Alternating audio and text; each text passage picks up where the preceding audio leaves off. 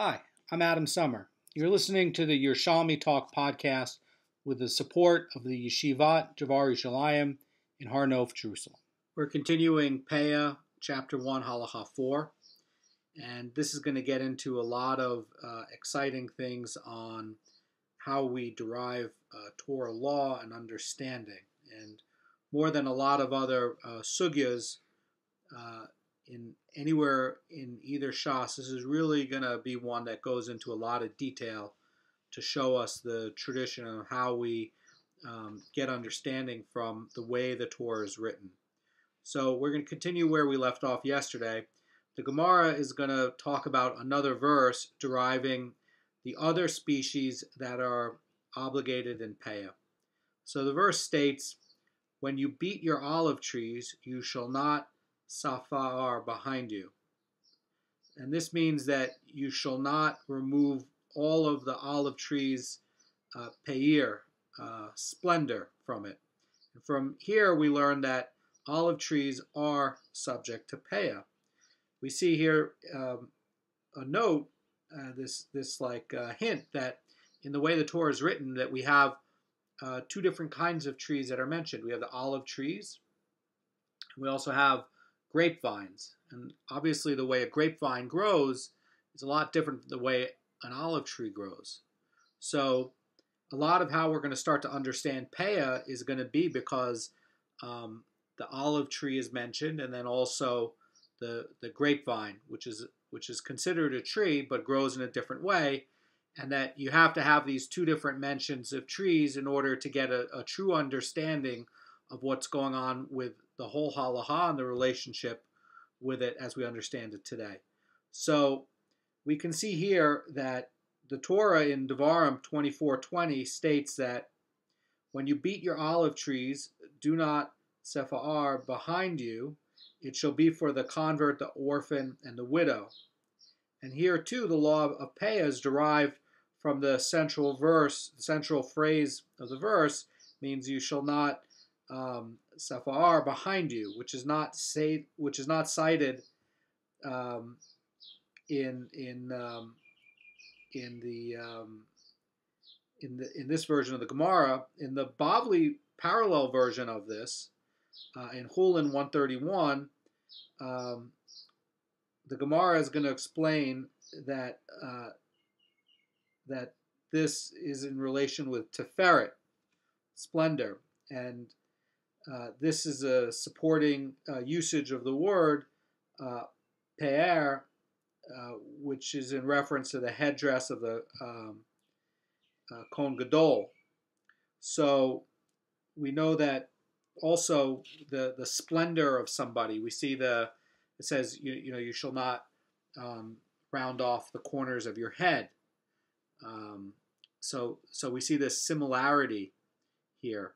So the Gemara is going to ask, what reference to the mitzvah of Peah do you hear from this verse about emptying the splendor of the olive trees? And the Gemara is going to answer, Rabbi Yonah says, another verse states, you shall not round off the corners of your head.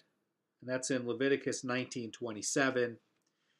And by the way, that's not too far off where we were looking yesterday at where we're learning Peah. So these are verses that are very close to one another in the Torah itself.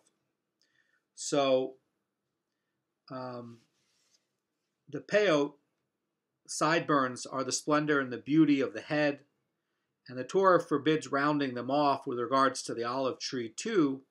And when the Torah forbids removing the splendor, it refers to the Peah of the tree that must be left for the poor.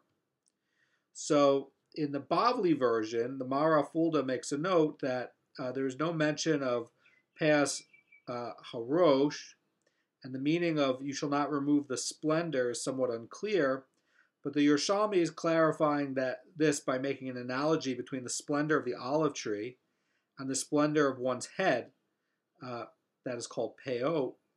And since the prohibition not to remove the splendor of the olive tree is there, it's also that you also have the prohibition not to remove the splendor of the olive tree and that means not to remove its Peah. The Vilna Gaon here makes a note that the Gemara is employing a device to show how lo teferet, lo tefar signifies the prohibition of removing the Peah from the olive trees. And the beginning of the letters of this, basically the Taf, the Pei, and the Rosh, or the Resh for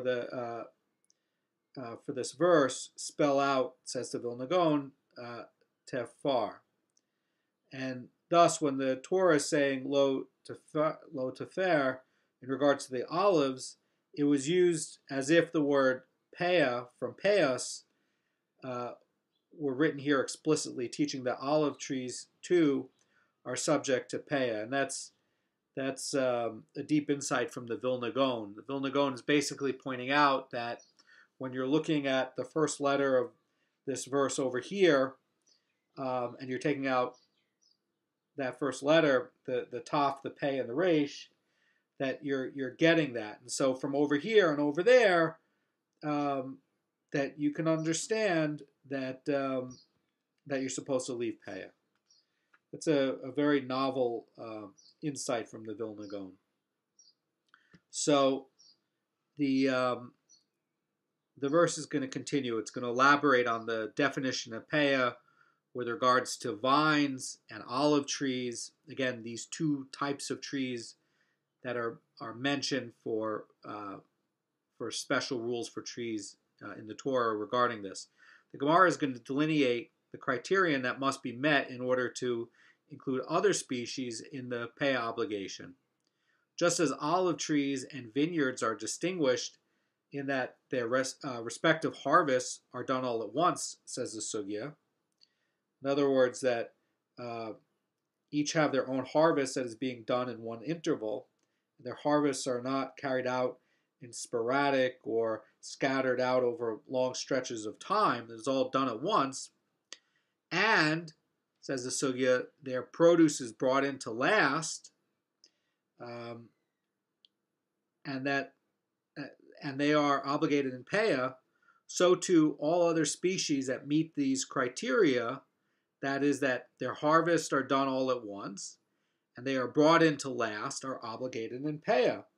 So we were talking about this yesterday, whether we're going to read the Mishnah in terms of this being a list of trees that are having Peah, the quality of Peah, or is this a list that's like an example for us to learn that here's a list of trees that have these criteria, and that if we discover new trees, that these will also have the quality of Peah as well. So in other words, how do we understand this? So remember yesterday, the Mishnah is laying out these 5 criteria for what has to be met in order for the Peah obligation to apply. And the Gemara here is only mentioning 2 of them. So it's interesting here because it's going to get into a rule for maestros. So the reason for these 2 criteria, in other words, brought in to last and harvested all at once, that they're being unique to Peah because they are unique to Peah. But those rules don't apply to Meiser. That is where only the first 3 criteria in the Mishnah, things that are food, protected, and grow from the ground, must be met in order for the produce to be obligated in Meiser. So these 2 additional criteria, brought into last and harvested all at once, are also necessary in order for the produce to be obligated in Peah, and therefore the Gemara is singling out these 2 criteria as determining the characteristics for species that are subject to Peah. Now, keep in mind that you have to have these other 3 characteristics in there as well, because you could say again with turnips or leeks that they grow from the ground, they're harvested all at once, but again they have to be put together with these other criteria to say, well, they're brought into they have to be brought into last and harvested at once. So, in other words, that that you or what you could do is you could say, well, I'm bringing in these plants for dyes, and I'm gathering them all at once, right? I'm gathering in all my woad crop, and these, but it's not food, so it wouldn't qualify for miser. And if you add in all 5 characteristics, it doesn't qualify for pay either because it has to be food. But these 2 distinguishing characteristics are different from what qualifies something for obligation for miser.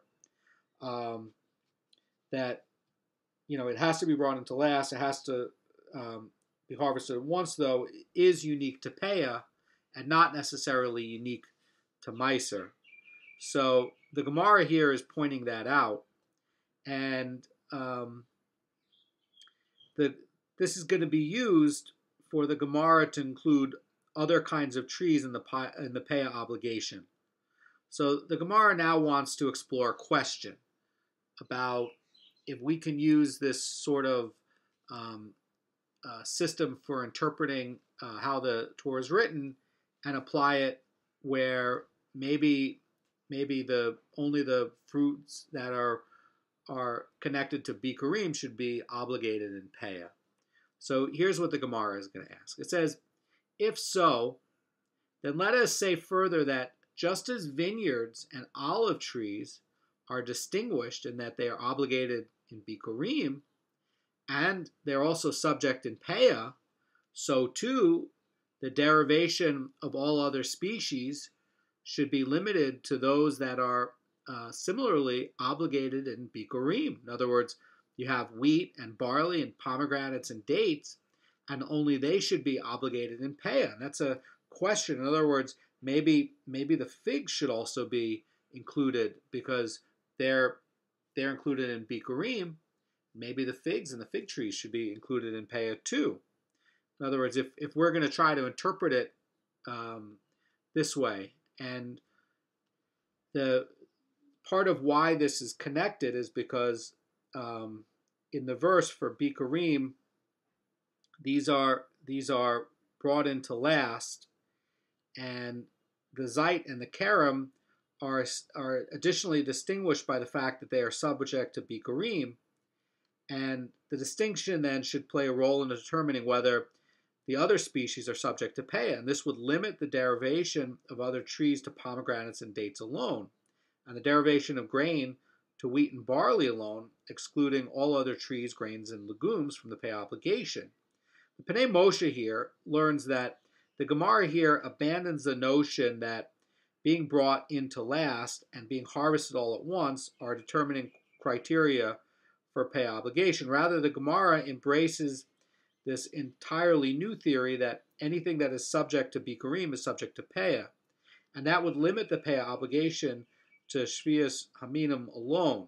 But again, this is a question. This is a way to say, well, wait a second. If we're going to just take a look at olive trees and vineyards and just say, hey, wait a second, forget about these 3 other rules that are listed in the Mishnah that could be used for determining miser, and we're going to just use these as criterion to determine if they're obligated in Peah. In other words, that they're harvested all at once and they're produced to last. Well, you have those same criterion for bikurim too. So then maybe it should be for shvius haminim, and maybe other grains like spelt shouldn't be included in this. So the Gemara is going to answer. And how are they going to do it? They're going to bring actually how the Lachon HaKodesh and the Torah works so that we can understand the law. So in Leviticus 19:9 and 23:22, the verse that's going to be used is katsir, the harvest. So the Torah states, your harvest to include in the Peah obligation. So the Sugya continues, says, even the harvest of rice and even the harvest of millet, despite the fact that they are not included in the bikurim obligation, we can extrapolate from this that other species too, even those that are not subject to bikurim, may also be derived from vines and olive trees, provided that they meet these other criterion above. So this verse, Ketzirecha, is being used here with the karam and the zait to create this like compound binyan of construction, and that's being used to derive these other species that are subject to the peah. And the Vilna Gaon mentions that unlike the Gemara above, which derives legumes from the word our sechim, your land, here the Gemaras are going to include rice and millet and all other similar species as legumes in the word your harvest. So one thing to note here that there's a little bit of disagreement between the Bavli and Yerushalmi. So in Rosh Hashanah 13b in the Bavli, it's going to say that rice and millet are harvested sporadically. So in this case, it's going to be hard to understand Peah because that's one of the criteria. It has to be harvested all at once. But my own reading of this is the following: that many times in the Shas, in the Yerushalmi Shas, it's talking about different varieties, and that Eretz Yisrael has different varieties of rice specifically. It has a different variety of rice that doesn't exist anywhere else in the world. And also, we could say that perhaps millet is in that way as well, so that perhaps that superior version of rice was harvested all at one time, whereas the inferior versions that you could find in other places like Bavel might have been sporadically. But we're also going to find that later on in the rest of this halacha, of this chapter of halacha 4, that we're going to find other species of fruits and vegetables. So it could be that that the rice of this native Eretz Yisrael rice that was straight and perfectly white, that and perhaps there was a variety of millet that was here that was not elsewhere, is what they're talking about here. But outside of Eretz Yisrael is a variety that they're talking about in the Bavli. Many times you'll see a distinction between the Yerushalmi and the Bavli, and one way to resolve it is that in the Yerushalmi case, it'll be talking about what's in Eretz Yisrael, and in the Bavli, it'll be talking about what's Hutz La'aretz. So that could be a way to understand it. You can also check the Chazon Ish on Shvias 7:19 for another way to explain it. So we can see here with the word Ketziricha, your harvest, that this is being applied to the pay obligation, and even for rice and millet. The Gemara is going to ask, the Torah should state the pay obligation only regarding olive trees, and it should not have stated the pay obligation regarding vineyards. So why did the Torah have to say both? The vines and all other trees should be derived from the olive trees, right?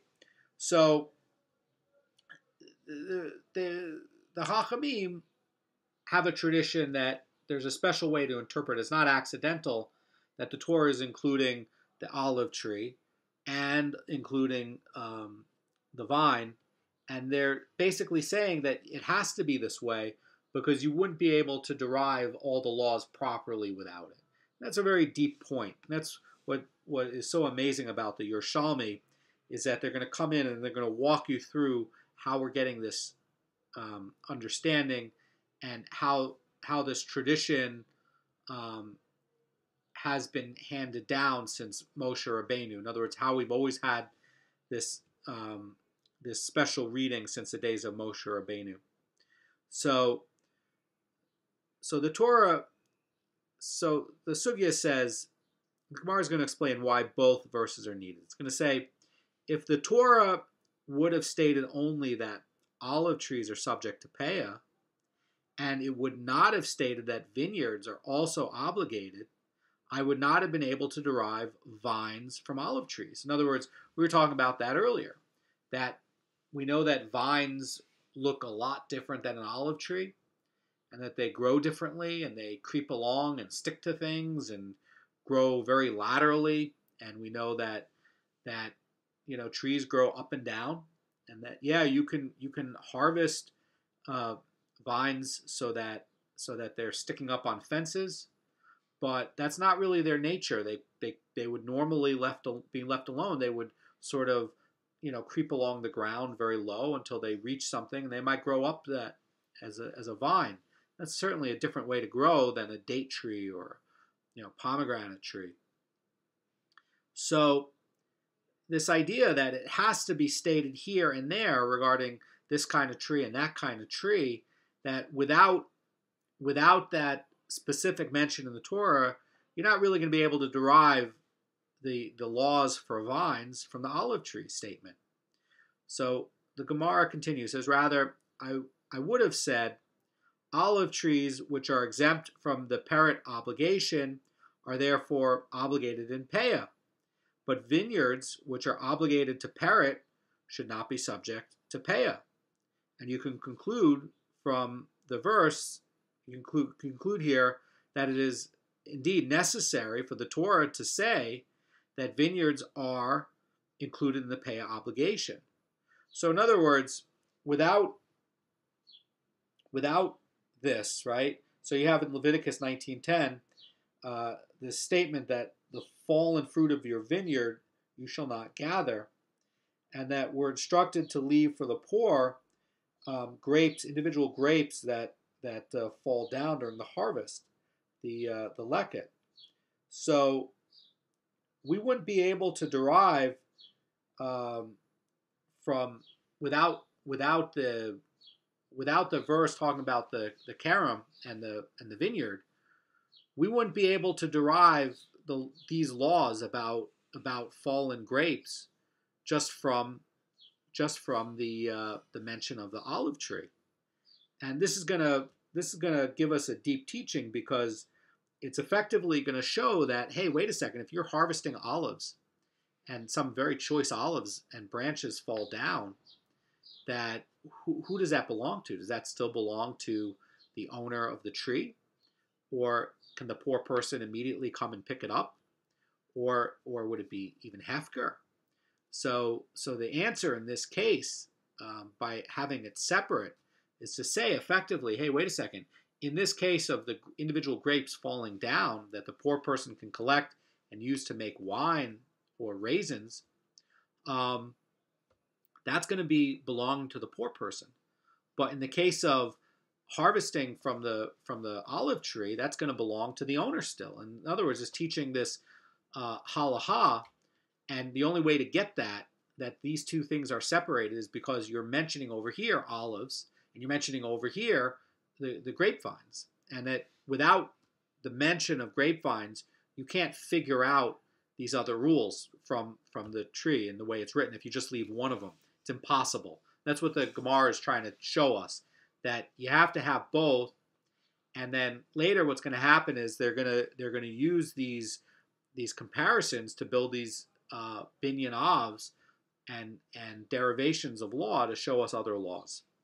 So the sugya continues. It says, you conclude from here that it is indeed necessary for the Torah to say that vineyards are included in the Peah obligation, and conversely, you should also explain that if the Torah would have said only that vineyards are subject to Peah, then it would have not said that olives are also obligated, and I would not be able to derive olive trees from vines. Rather, the sugya says, I would have said only vines and vineyards, which are obligated in peret, which were also meant to be obligated in Peah. In other words, that things that have peret also have this characteristic of Peah, so that if you didn't write the olive tree in there, you wouldn't be able to distinguish one from another. We know that the olive tree is obligated to Peah. We know the vine is obligated to Peah, but only one of them is obligated to peret. The vine, the vineyard, is obligated to peret, but the olives and olive trees are not. So that means that if the person is picking it up behind them, and in the case of the olive tree, those branches that fall down with the olives, those still belong to the owner. But in the case of those choice grapes falling to the ground, those belong to the poor person, and the person who's harvesting it can't go back down and pick it up. It's not his anymore. It's belonging to the poor person. So that's, by the way, one of the things that's really amazing about Zerayim. That in Zerayim you have two parts of oral law. You have Nezikim, which is things with ownership, and you have Zerayim, which are things with growing. And you have to look at it like this: with the things that are growing, that you have to do certain things to process it before you can use it. It's not actually yours yet, right? So if you have a harvest that's already had everything smooth and separated out, you can use it. But implicit within the process of harvesting and implicit in the process of getting it to the market and field and to processing, that you have to do it in a way, because not all of it belongs to you yet. Part of it still can belong to the poor person or to the Kohen, and even might be, part of it might be with a Meiser Sheni, might have, a part of it where you can use it, but it's actually divine property. If you read it by Rabbi Meir for Meiser Sheni, then there's always this part of it that is always belonging to someone else, and you have to separate it out before you can use it. And that's one of the differences, and that's what we have to keep in mind here. So the sugya here continues, says, but the olive tree, which are exempt from peret, should also be exempt from peah. And you can conclude from here that it is indeed necessary for the Torah to say that olive trees are included in the peah obligation, and likewise, it is necessary to say that the vineyards are included in the peah obligation as well. And because if you didn't list both, you wouldn't be able to derive one from the other. And also, with the associated rules with peret, you wouldn't be able to derive one from the other. So the Gemara is going to summarize what was derived from the olive trees and vineyards, and it's going to pose a question. It's going to say the olive tree was singled out as a tree that is subject to peah, and it was taught about all other trees that it was subject to peah. In other words, you have this idea that zayit, which is exempted from peret, but also subject to peah, and so too, the trees, all the trees should be exempt from peret and subject to peah. That in other words would just leave vines in its own category, where just the vines have peah. It's a tree, and it also has peret. So the Gemara here is going to use a binyan av, says the Sefer Chinuch in 2:16. It's going to say that basically that the Gemara here is using a binyan av, and it clearly derives that one is obligated to leave peah, but not only by the zayit and the karam, but by any tree that possesses the necessary criteria. So this is going to provide a complexity. This is trying to figure out this obligation, whether it's d'oraita or it's going to be d'Rabbanan. So Rashi in Shabbos 68a, the Tosfot in Nida 50a, the Rambam in Hilchos Matanos Aniyim 1:2, Gilion Shas, Sefer Chinuch 2:16. These are all saying that this obligation about the tree is biblical in nature. The Rosh Cirillo in Maestros 1:1 is also going to conclude that this is the prevailing halacha.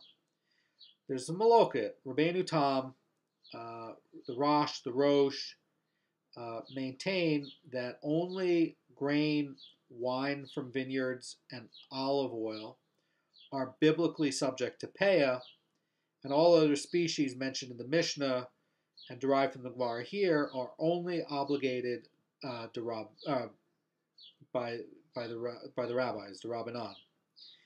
The Chazon Ish says in Derech Emunah 2:7 that this is the final halacha, that these extra trees are actually going to be Durabanan. But Yerushalmi doesn't seem to hold that. Yerushalmi here is going to seem to think that these other trees are actually being derived Doraita. So there's a dispute here.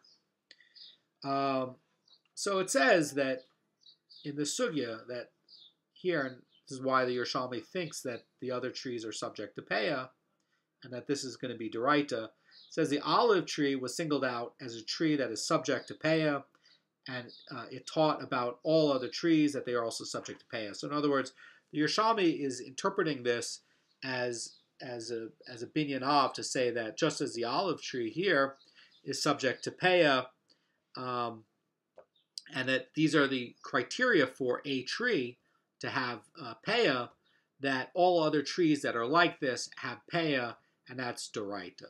That's what the Yerushalmi is saying.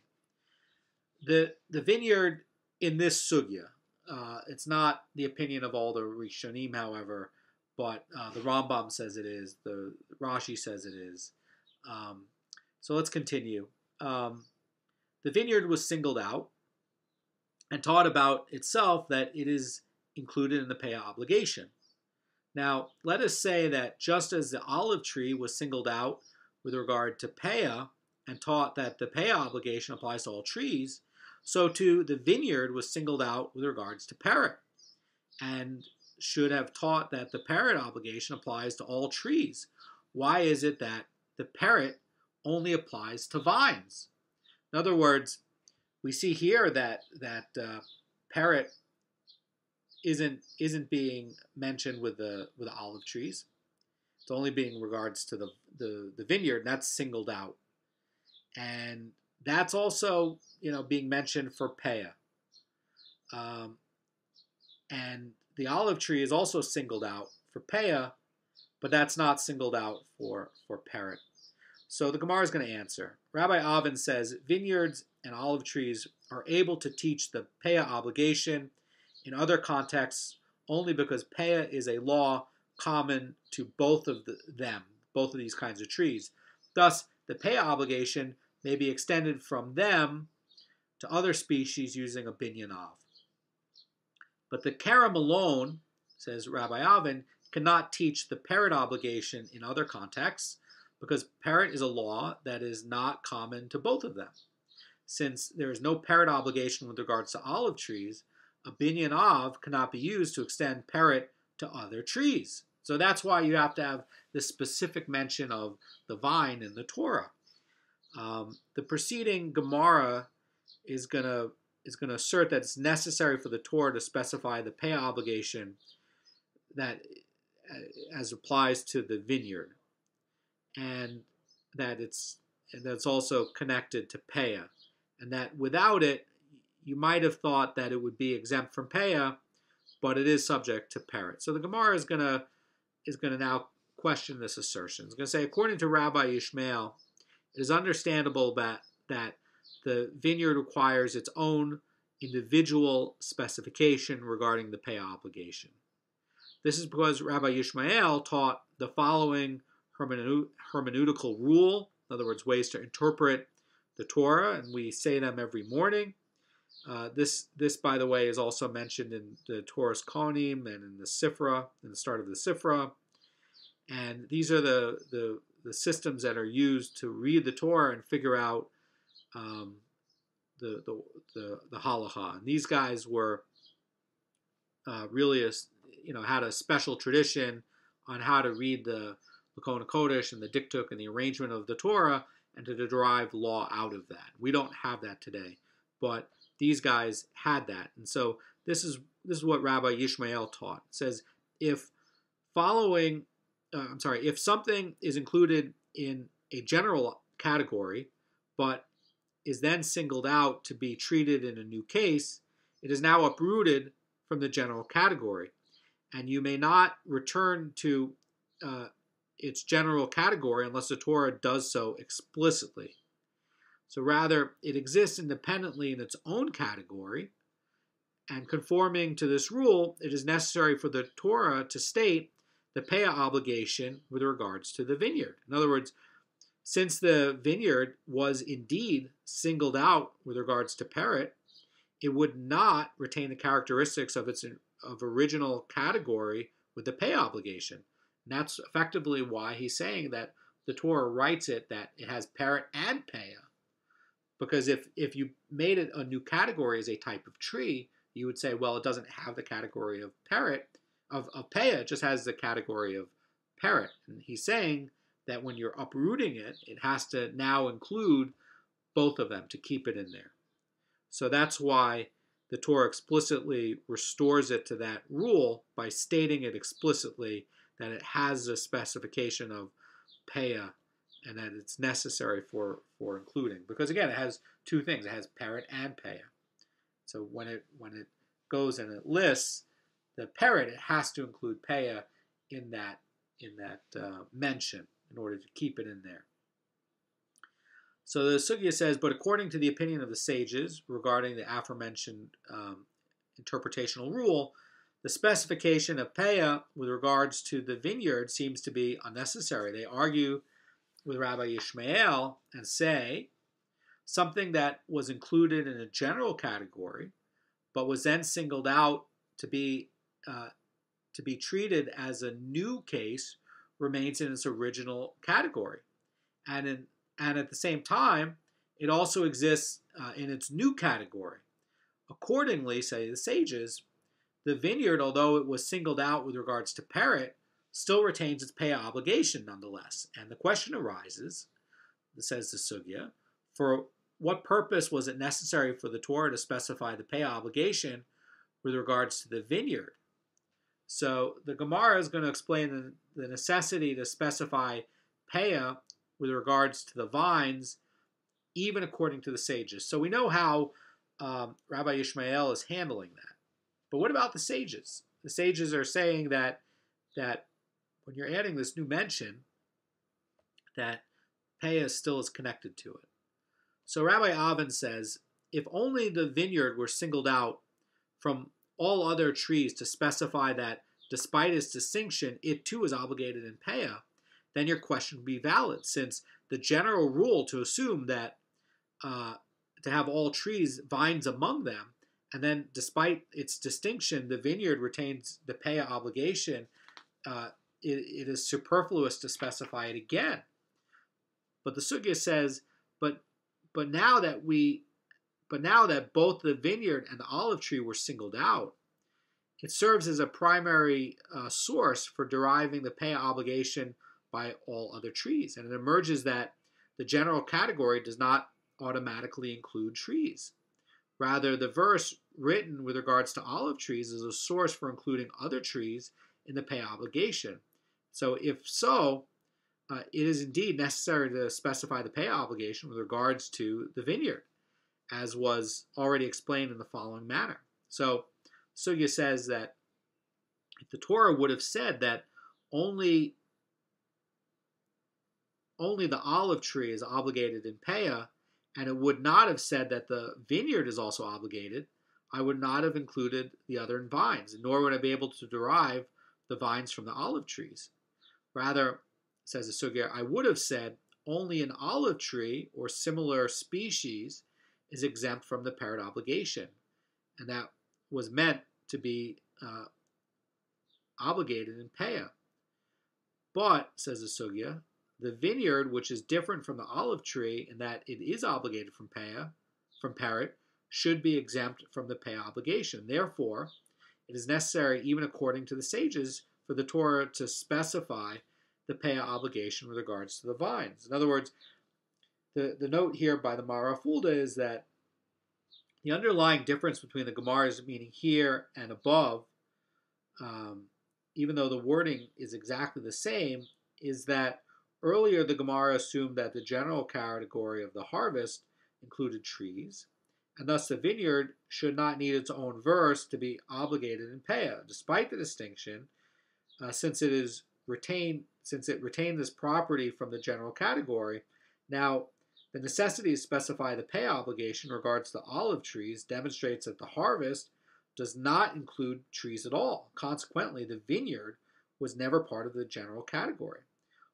it is only from the olive trees that other trees may be derived, since the general rule never included them. Accordingly, I may derive other species from olive trees only if they are similar to olive trees. The distinction of parrot by the vineyard dissociates it from olive trees, so it may not be derived, therefore. So, conversely, if the Torah would have written the obligation only with respect to the vineyard, I'd be able to derive other species only if they were similar to the vines and obligated in parrot. So from here, I can conclude, says the Mara Fulda, that it is necessary to teach Peah in respect to both the olive tree and the vineyard, as the Gemara mentioned earlier. In the final analysis, says the Mara Fulda, that we derive from the olive tree, from the Shvias Haminim, that they're subject to Peah, not the fig tree, by the way. The mention of the vineyard teaches that it is itself subject to Peah. With your harvest teaches that any other species that meets these 5 criteria in the Mishnah is also subject to Peah, says the Mara Fulda. So here we have this exciting way to try to interpret what's going on.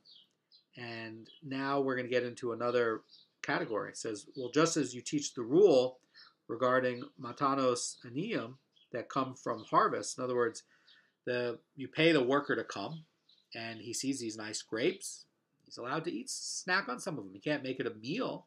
Can't go eat so much that he's like whatever and taking a bunch of them home, but he can eat it. And he's allowed to eat it, and it's cruel not to let him eat it.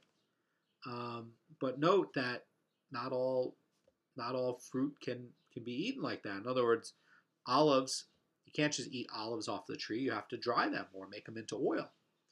So this is really going to be something having to do with more grapes or figs or maybe pomegranates. Just as you teach the rule regarding these gifts that come from harvest, stating that anything that is harvested all at once is subject to Peah, teach also with regards to the food benefits of a hired worker that their allowances should be limited to species that meet the same criteria. This is a question. In other words, the verse in Devarim 23:25 says, when you come into your neighbor's vineyard, you may eat as many grapes as you desire to satisfy your hunger. And when you come into the standing grain of your fellow, you may pluck ears with your hand.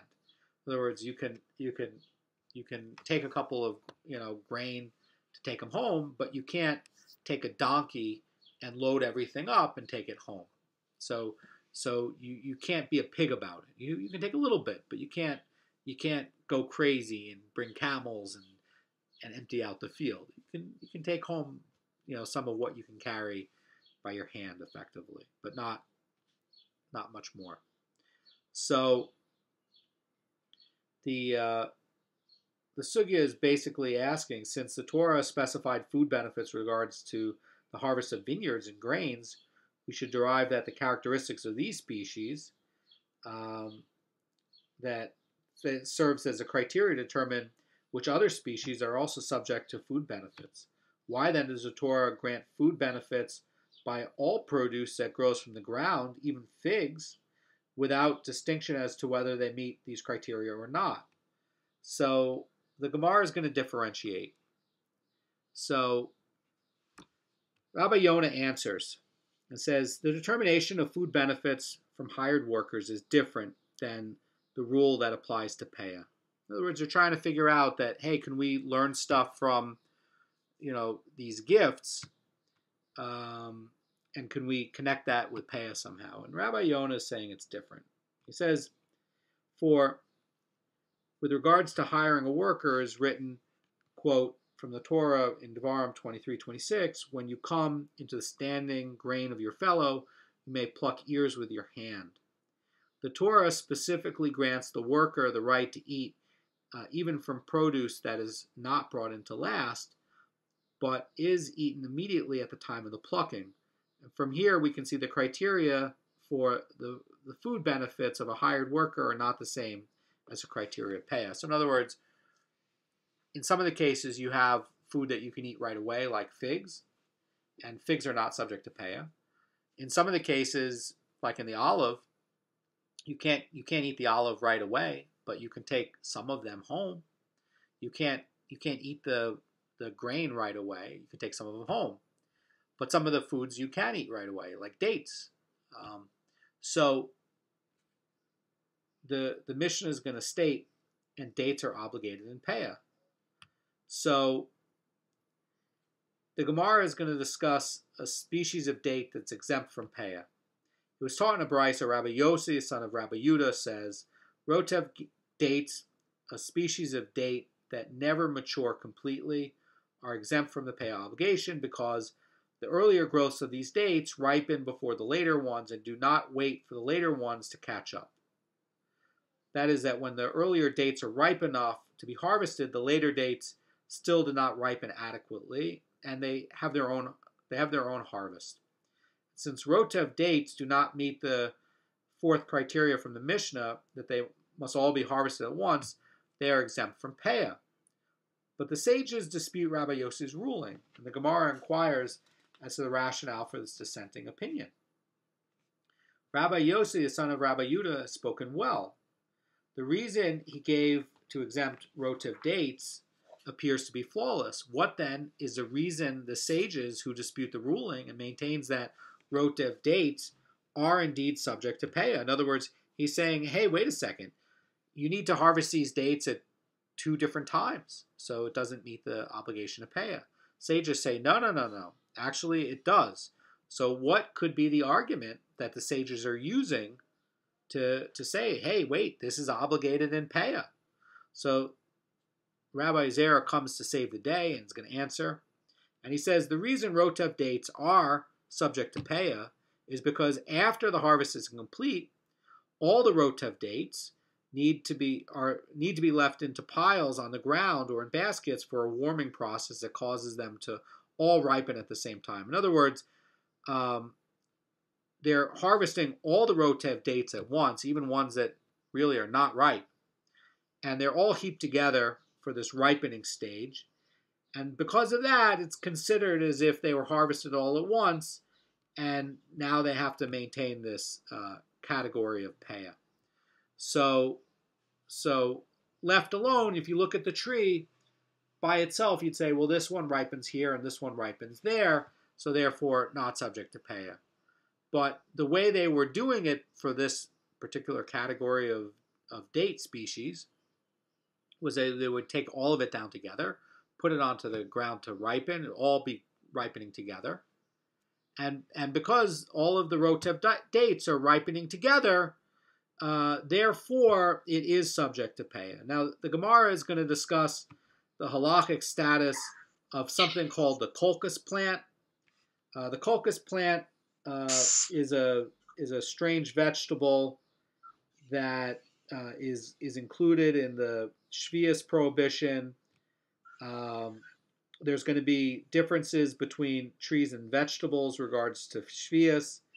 And the colchis plant is it's a storable plant, so like that is subject to Peah, like garlic and onions.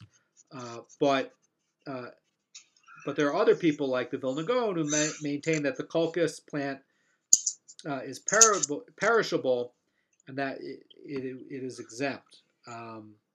So it's hard to know what exactly the colchis plant is. The colchis plant is subject to maasros only by rabbinic decree. So let's take a look at this sugya. So Rabbi Yitzchak ben Kakula and Rabbi Yeshua ben Levi both said the colchis plant is considered a vegetable with regards to the law of Meiser, and with regards to the law of Shvius, and with regards to the law of Peah. In other words, they're saying that it is storable. However, with regards to nedarim, in other words, if somebody wants to make a neder where they're going to forbid a certain fruit or a vegetable on himself, the permissibility for him to eat the colchis requires clarification. So in other words, it's this strange plant where that it has characteristics of both a tree or a vegetable, and that if you're making a vow to say, oh well, I'm not going to eat any vegetables, then you might not be obligated under the colchis plant. And if you say, well, I'm not going to eat any trees, you might be obligated under the colchis plant because the colchis plant has some characteristics of a tree. So they're saying that this particular plant has this strange characteristic of both plants and vegetables and trees, and therefore that you have to make a halacha clarification on whether you're going to say I'm not eating any vegetables and apply it to the colchis plant, or I'm not eating any trees and apply it to the colchis plant, and that the halachic status of the colchis requires clarification with regards to Peah and other laws. In other words, it's hard to know whether it's a vegetable or tree. Anyway, that concludes everything for now.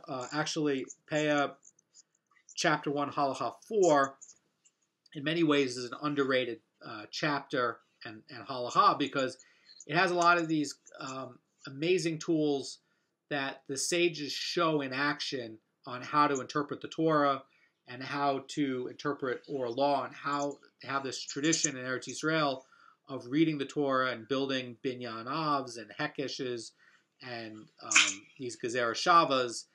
And you don't see a lot of this in action in the Shas, in either Shas, but here it is with them actually going through and walking you through it. So we're going to see you again tomorrow for chapter 1, Halacha 5, Peah.